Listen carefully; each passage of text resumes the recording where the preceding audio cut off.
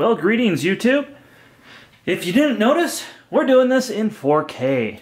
So big thank you to Brian for that. And a big thank you to our Aunt Sylvia for loaning us the Sebo Felix. And this Sebo Felix, actually there's nothing wrong with it. But Aunt Sylvia has some allergies, so before we send it back, I'm going to wipe it down. And I thought it'd be a great opportunity to go through with you all what's inside a Felix. Because it's a really cool vacuum. It's a canister, it's an upright, it's a backpack, it's everything. So just bear with us. We're going to use the factory mic right now in this camera, but we will be switching microphone formats. So the first thing you're going to do, really when you get any vacuum, is of course plug it in, make sure it works. Make sure you're not making anything worse.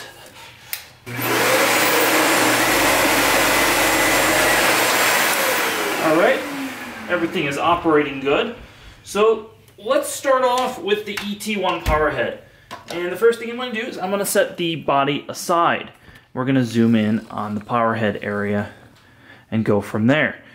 Now, if you haven't ever opened up one of the Sebo products, you notice the brush roller comes out very, very easily.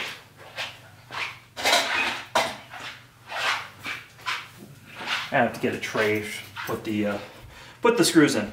So, first thing we're going to do is just break it all down. So there's a button right there, and that's what you want to use to pull the brush roller out. You give it kind of a half turn. These are dishwasher safe, so I'm actually going to go upstairs and wash this. And then there's a bearing end cap. We'll talk about that when we put it back together. Now the other thing that's cool about the Felix is it uses Phillips screws in most of its construction, not in all of its construction. But you're going to notice they're not all the same, and there are reasons behind that. So if I pull this plate off, you can see, and this is you can order this part right now by itself, which is kind of cool. Pull the door off, and next thing, this is probably the hidden gem to a lot of Sebos, is you can pull off a lot of parts individually that you wouldn't normally think would come off by themselves. The first of which is going to be this cover. And you can also pull the bearing block out by itself and all that good stuff. But before we go any further, we're going to pull the cover off this. I swear that we're going to put that on a lower speed. That's running a little higher. Now something I did notice is this label's a little bit off and actually covering one of that screws. It's not normal for a Felix, but that's alright. Or say ET-1 powerhead in general.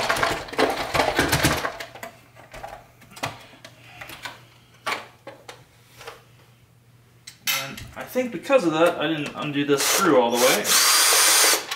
And you can see what I'm talking about right there.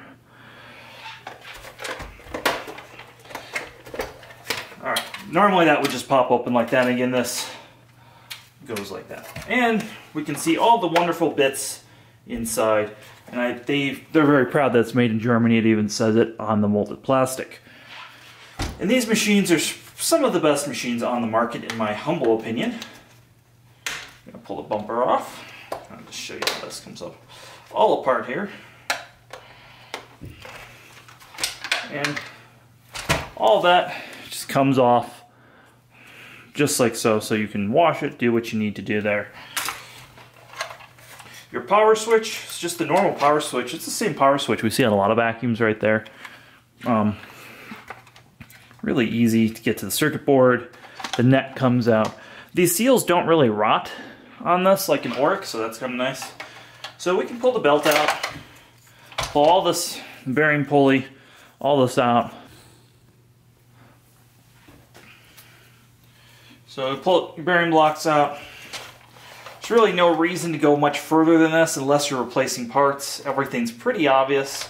The circuit board just slides in and out, and all the circuit board connections, really easy. They just snap on and off right there. The one thing about this is there is just a piece of sheet metal holding this in. So if you pull this out, there's a piece of sheet metal. I forgot who sent me a message. Somebody sent me a message asking me what this was. So now that I've showed you, we'll put that all back where that belongs. Which of course is, there we go.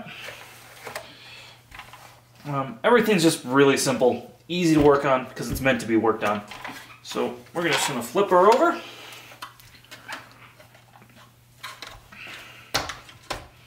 You see these stainless steel things, they come out if need be, like so. They all are the same on this one. Some of the Sebos, these are different. Let's see if we can pull them all out. Again, I just really wanted to wash all this stuff because of Sylvia's allergies.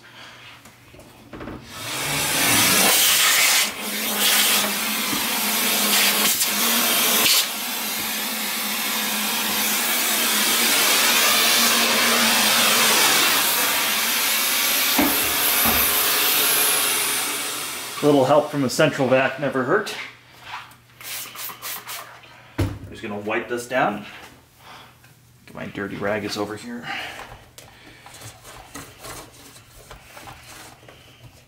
And if you need to break this apart and wash this in the sink, you definitely can. Again, I've had experience washing these things in dishwashers without problems as well. As long as it's a dishwasher without an exposed heating element.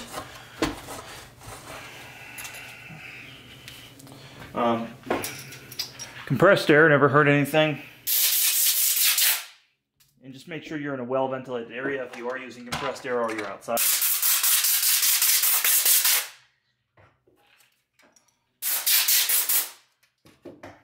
So, really simple, not a whole lot to this.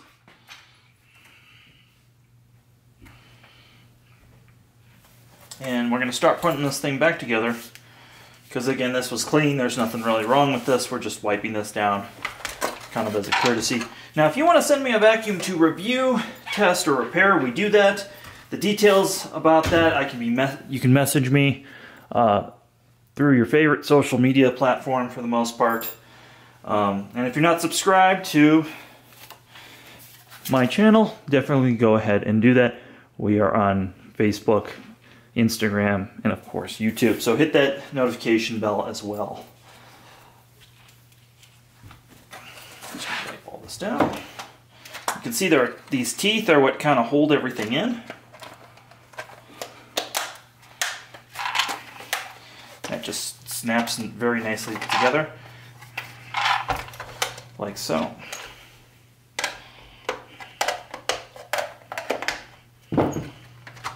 Give you an idea how that comes on and off.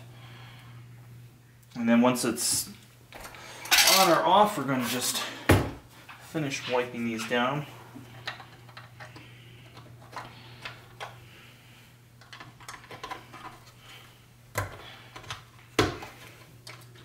Now these are kind of a structural support, so I know it's popular on like some vacuum cleaners to actually remove this sort of thing. I don't recommend that on this particular cleaner. And that might be just more of an old school Oryx store thing. That might not be something that a lot of people do anymore, but that used to be a thing. People used to remove their ingest bars. And the purpose of these bars not only is structural, but if you get the cord or something sucked in there, the idea is it won't get wrapped around as easily. So that's why those are there. Now with the Sebo plastic covers, it's real important to use a microfiber if they're not all scratched up already. And the reason being is they're really a high polish on the plastic, and I find that they scratch extremely easily.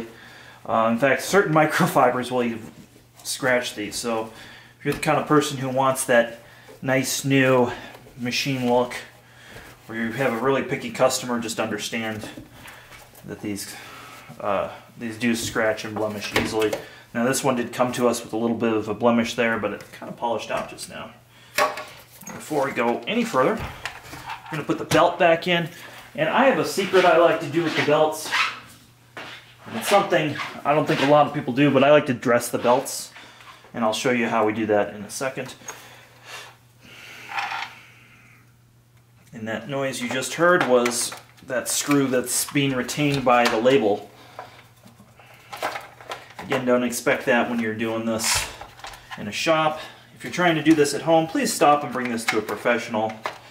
And if it's under warranty especially, this would void your warranty if you did this. So I'm just going to turn this by hand. We're just going to dress this belt like so. Of course I don't have any screws in there, so this is coming loose. So just a little bit of soap from a hotel room or something like that is perfect for doing that. And that you just need a little bit on there.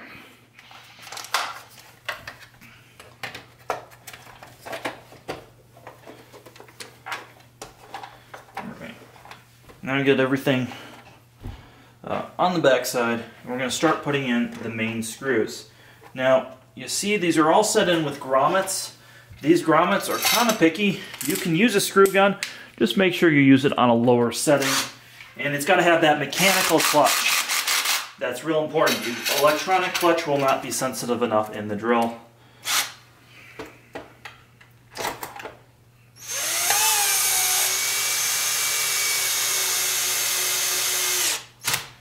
There you go.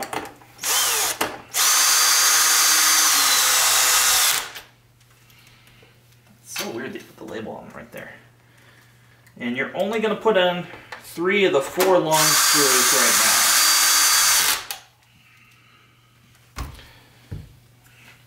One of the long screws actually holds this in place and holds the clean out door in place.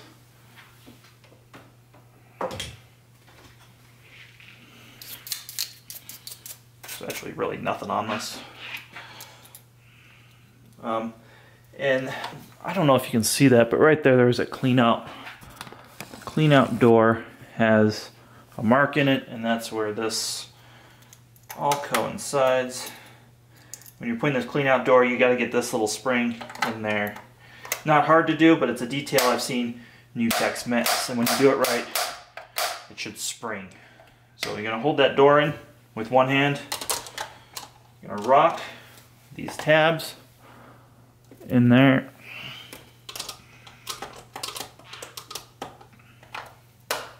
Like so. And it doesn't matter which screw you want to drive in first. Just drive in one of them. There we go. Let me zoom out a little bit, let you guys see everything else.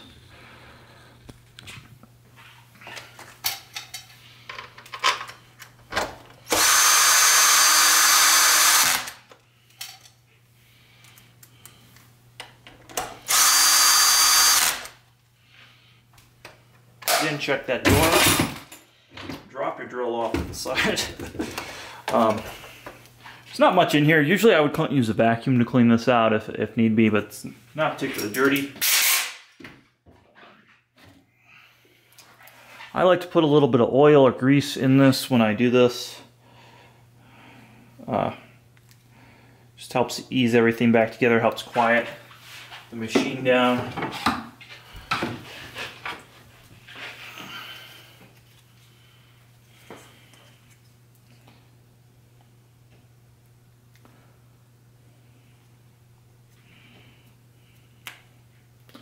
Basically, I use oil if it's newer. If it's, 5-10 years old, then you might use some sort of grease as well. Or you can just replace the bearing door. That's the nice thing about Sebos is the parts are pretty darn cheap. It's hard to believe that I actually cleaned a lot of my house with this, but there's not much on here. So, I'm just going to wipe this down. Again, this is more for the allergies of the person who loaned me the vacuum, but if you were doing this for realsies, that's something kids are saying these days, you would actually put this in the dishwasher and hit this with a wheel like I usually do. Most of this out of there. So when you put this in, you have to line these teeth up, and you want to check these teeth. They can get chewed up. The brush rollers are a wear item. As of right now, brush rollers, they're like 35 bucks or something like that.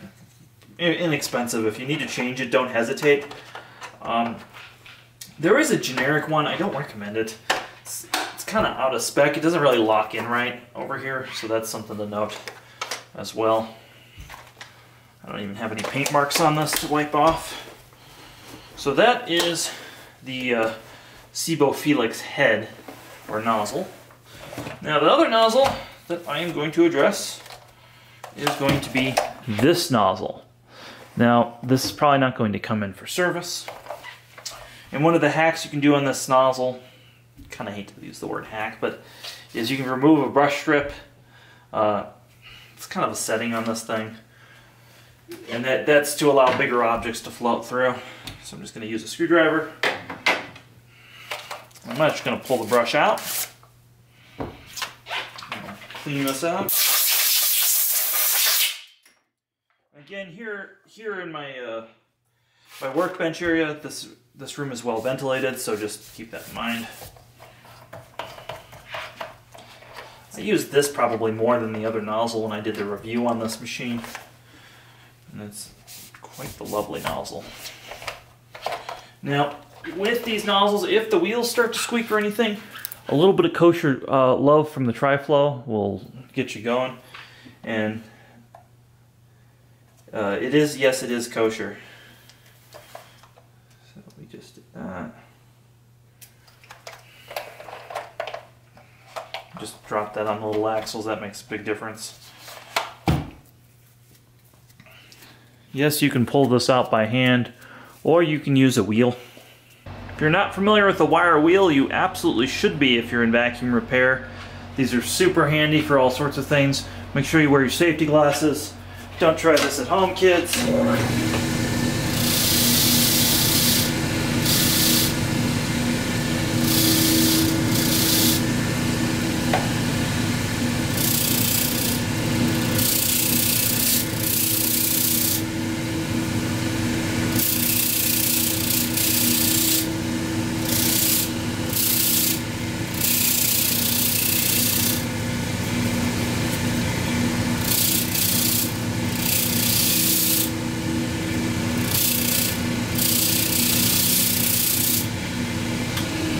That's really all you have to do to clean this up. Now if you want to do this wet, you can do this wet. It can be kind of nice if there's a lot of hair. It keeps the brushes from melting and it stands the brushes up.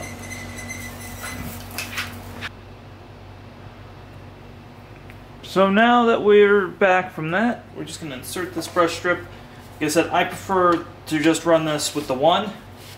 And that's why Sebo gives you the quick access to this. And they've been doing this since this thing was made. It doesn't really have too many scuffs on it, but just for fun, we're just going to polish it. See, it really comes out pretty good. So those are the nozzles on the Felix. Next, we're going to talk about the rest of the machine, where the bag is and stuff. And for that, we're going to use this nozzle to stand it up. I'm going to unplug it. So there are some things you should probably understand with the Felix. We're going to raise the camera. This is the filter on here. It's not HEPA rated, but it does blow relatively low on the particle counter. So definitely adequate filtration. Now, this pattern, you can change this depending on which filter cover that you order or in filter.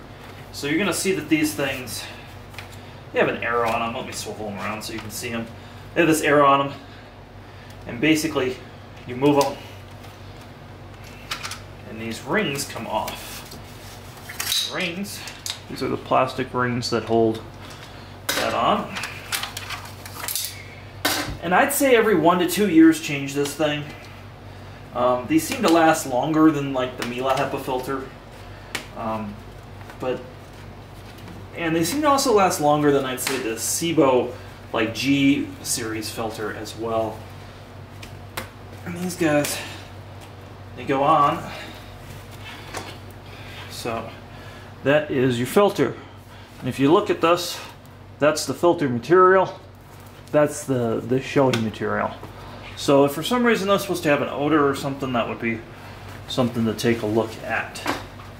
And now we've exposed the Sebo Felix, kind of how it really is, which is this sort of bypass vacuum cleaner machine. We're gonna open this up, and when you work on this, telescoping the handle up and down sometimes is necessary. So there is one T20 screw down there, and that is something I think a lot of people will miss. So I'm pointing it out now. Pull that up.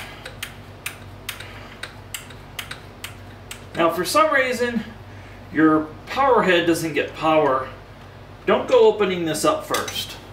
The first thing I would check is actually the hose. See that there is a switch right there. And that, if this hose is not in there, listen for the click, all the way, it's not going to actuate. And to pull the hose off, there's this orange thing, hose pulls right off. Super easy. So now we're left with this.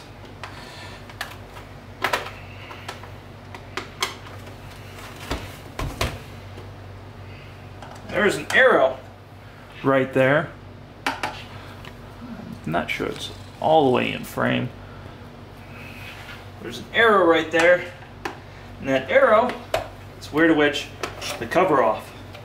You wedge this cover off, and lo and behold, we now have access to that switch, we have access to the circuit board, we have access to the plug, and basically anything you need to diagnose the machine you now have access for.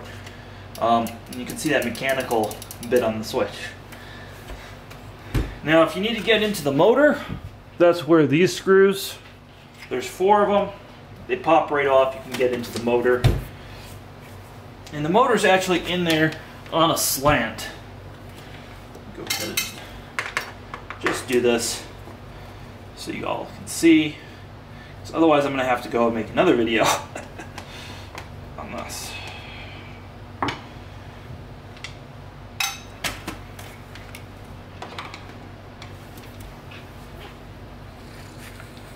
You have to excuse me, I'm a one-man band here.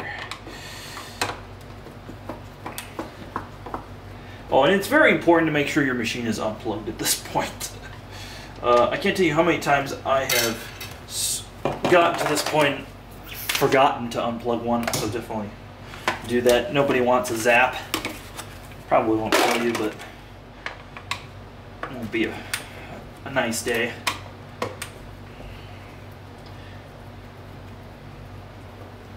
And I can see that it's made in Germany right here. It's still stamped in there, which I think is a nice touch.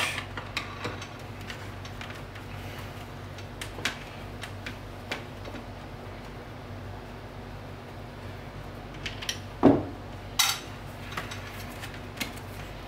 we're going to open this up. Now you got one more clip right there. And now, so you can see where the handle would telescope in and out. And you can see the motor. There's not much more to it than that.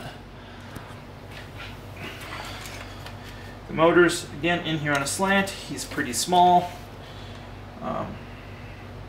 Amtech Italy. So that's good to know. The motor is sourced by Amtech of Italy. Oh, there's also a relief valve down here. So make sure that that's nice and free. Sometimes those get stuck. If you've ever worked on a Panasonic or like an S6 Miele, you're familiar with those.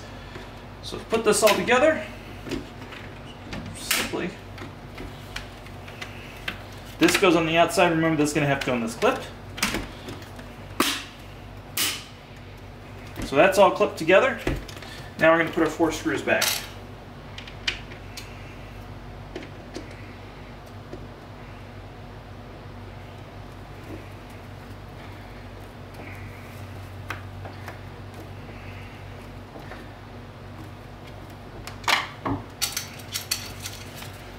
And I'm going to do this just like the lug nuts on a car. We're going to do this kind of opposite and torque our pad, use a torquing pattern like so.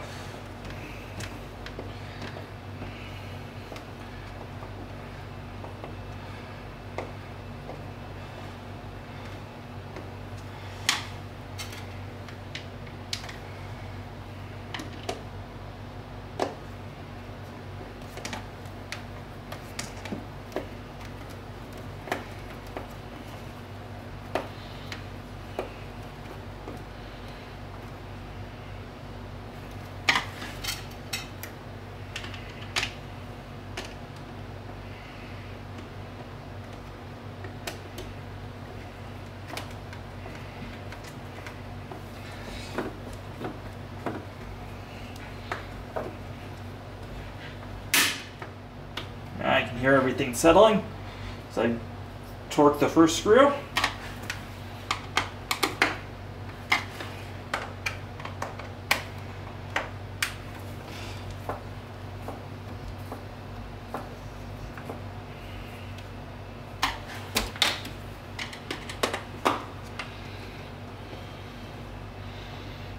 Bueno. Now would be a good time. You want to make sure that this moves up and down. You didn't pinch anything. And I can feel the handle moving up and down, so that's good. We got plenty of slack in there. We're going to make sure that that's clipped. Now, before you put this together, all these wires, they just kind of tuck in this little plastic thing. Something to note as you put it together. And we're going to snap our piece on as well.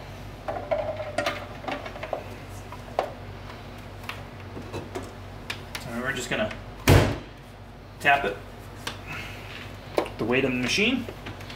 Everything looks good. We're going to put our last screw in there. Oh, I may have been doing all that out of frame, which I apologize.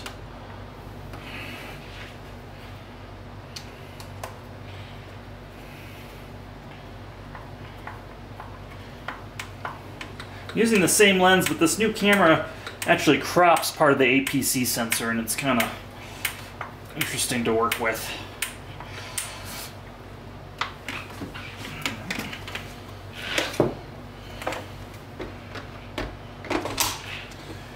Now we're just going to make sure the machine has power after I've been in there and messed around.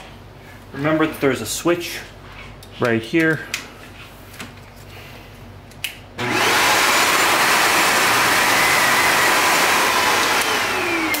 Excellent. So now on to the upper section. We're going to put the filter back in place. Some vacuum shops think that they should like vacuum out their filters or blow them out with compressed air. I don't recommend that. There's no reason to get the dust back in the air. There's no reason that you shouldn't change this filter when it's time to do so. I'm just going to state that for the record.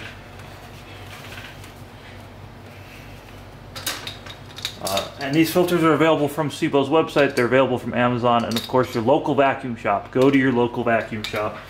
I'm sure they would be happy to help you out. Your labor rate will probably even be a little lower on this because it's so easy to fix.